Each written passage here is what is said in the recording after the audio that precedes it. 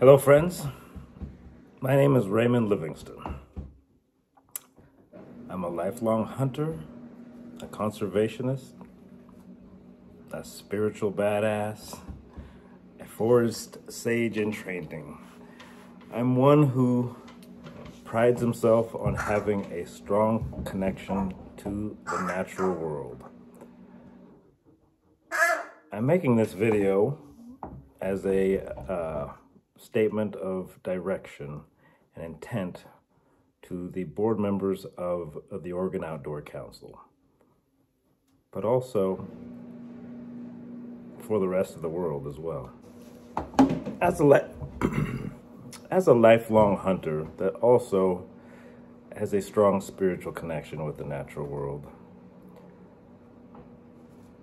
I kind of look at all that's going on politically as it concerns hunting and fishing, and I'm just perplexed. It seems like there are these opposing sides that spend all their time arguing and trying to win without truly having an understanding of what they're trying to win and the full ramifications of what they're fighting for. In Oregon, for instance, we have an initiative that's going forth that is trying to ban all hunting, farming, anything that might end with any type of life being taken. You know, a complete lifestyle switch for the entire state to something that's unrealistic and unhealthy. In Washington and in several states, our fish and game commissions have been taken over by people with their own agendas. They're discarding the science, the good science that their own organizations are doing, in favor of pushing some type of political narrative. Most of the people that are calling for some type of significant change tend to live in cities, well disconnected from the natural world. And that, in my humble opinion, is the problem.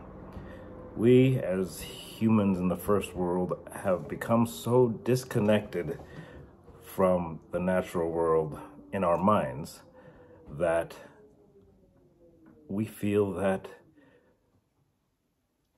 we can apply human characteristics or human feelings and emotions to things that are much bigger. The fact of the matter is, well, you look pretty much every wild animal, with the possible exception of grizzly bears, runs when they see humans. It is so ingrained in our DNA that we are part of their ecosystem and their top predator that even grizzly bears run in our presence. So we are ingrained in the ecosystem. We are a part of the ecosystem. We're not something that is separate. You say that humans are encroaching upon the homes and ecosystem of animals, but it's our home too.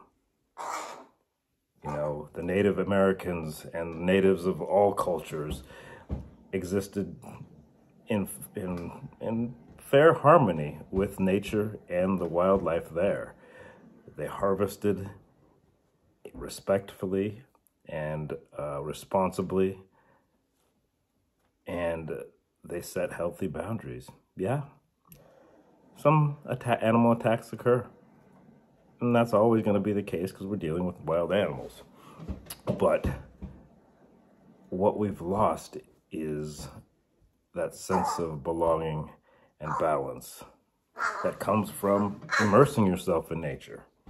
The more I spend time in nature, the more I see the balance. I see how one aspect of the natural world complements another.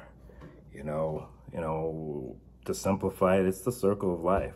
but we are a part of that as well. We're not something that's separate from it. So my passion project and my focus at this point in my life is on what I consider to be the biggest threat to the balance of our ecosystem, and that is apex predator management.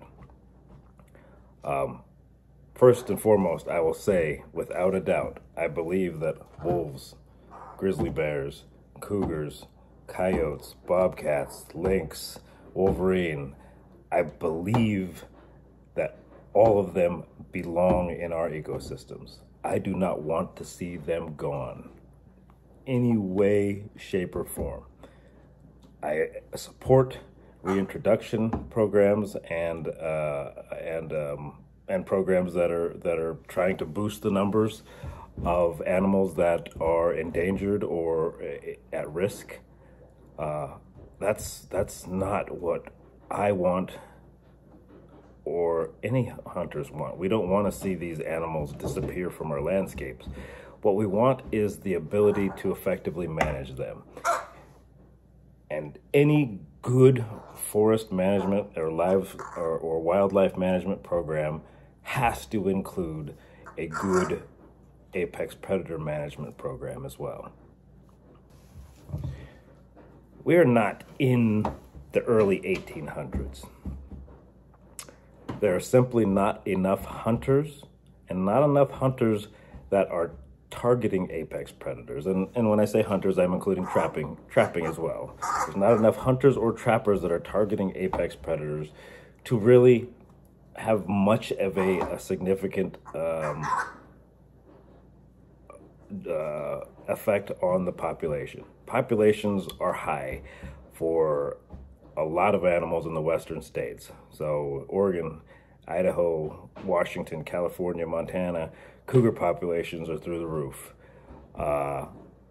In Idaho, wolf populations are outrageous. In Washington, and Oregon, wolf populations are growing exponentially to the point that there is going to be a problem soon.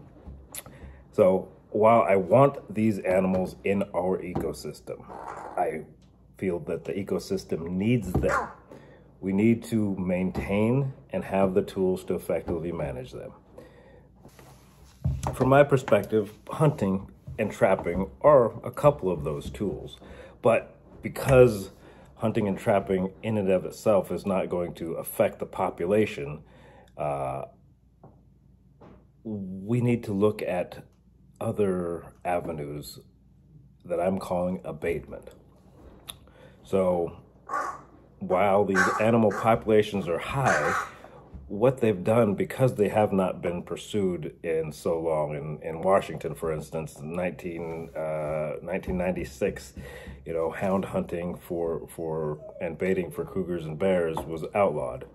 And it is what it is. I'm not going to cast judgment on that decision, but what it's done is created, as we are now 3 or 4 generations past that for bears and cougars, it's created a situation where the animals don't fear us.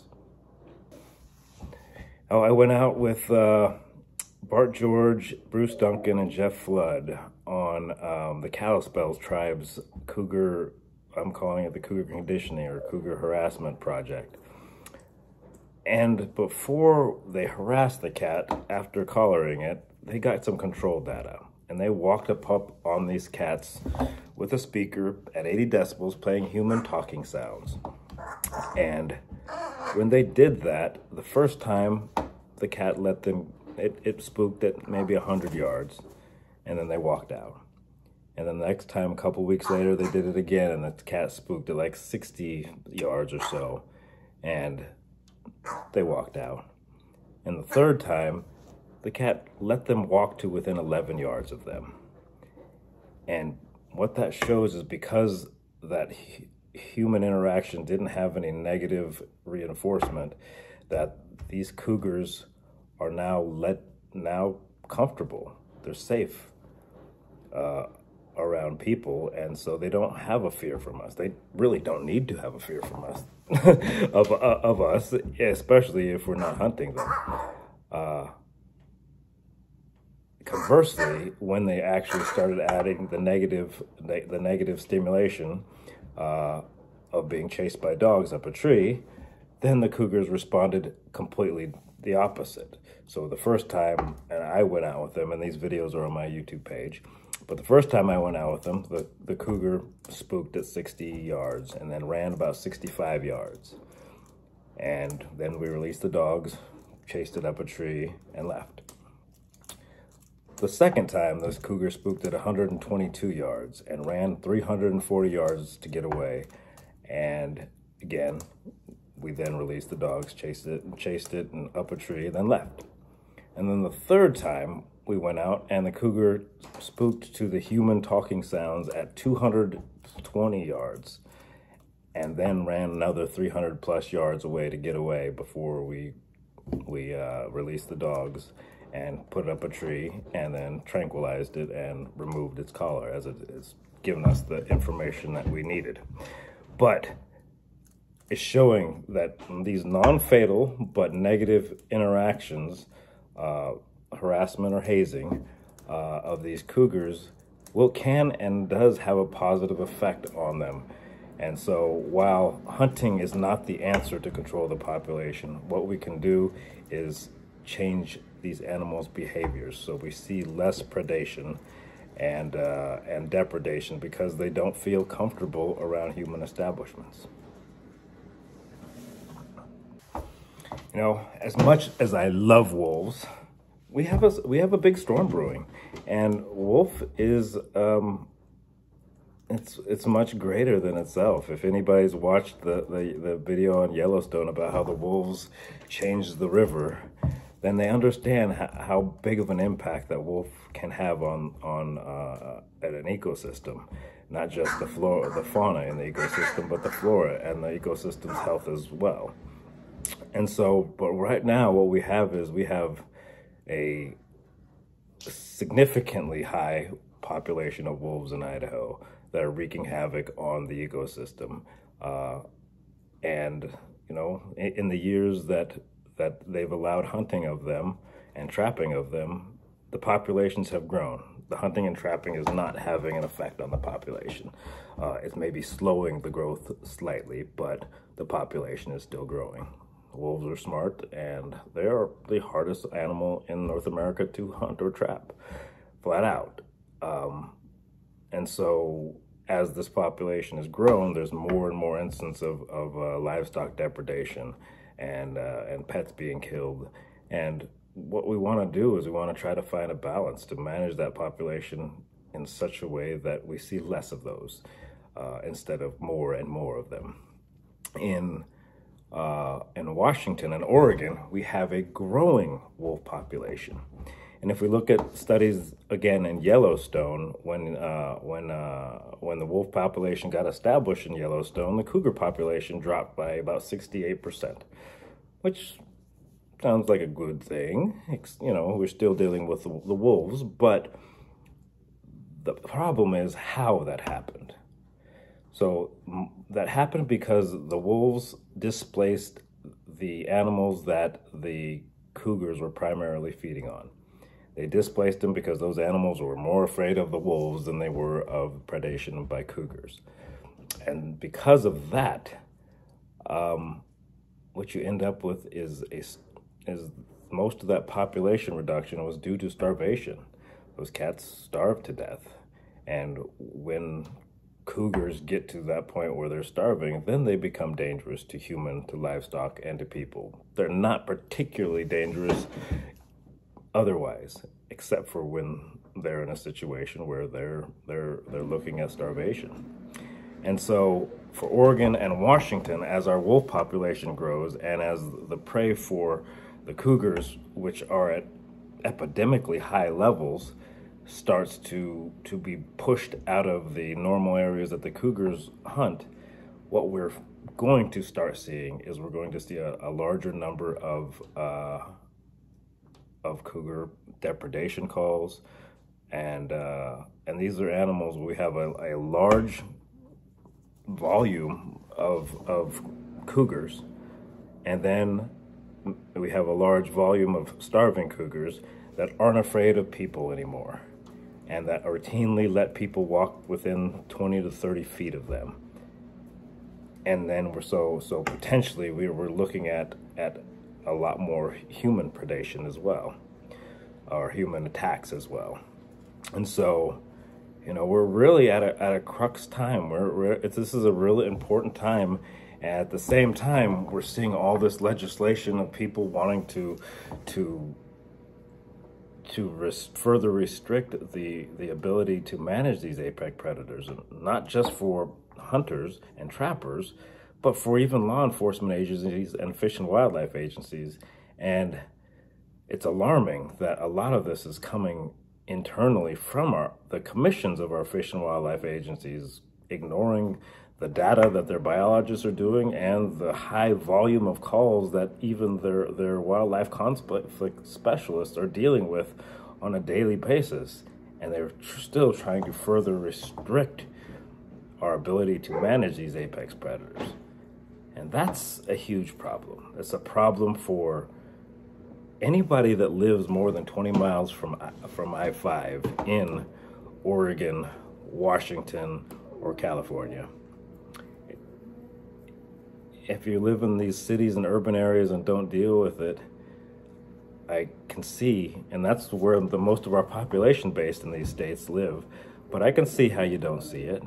And if you're not an outdoorsy person that is connected, I can see that you don't see the high numbers of depredation calls and the hard work that our fish and wildlife conflict specialists are doing on a daily basis. But it's happening, and it's getting worse, and it is a significant issue for anybody that doesn't live within an urban area.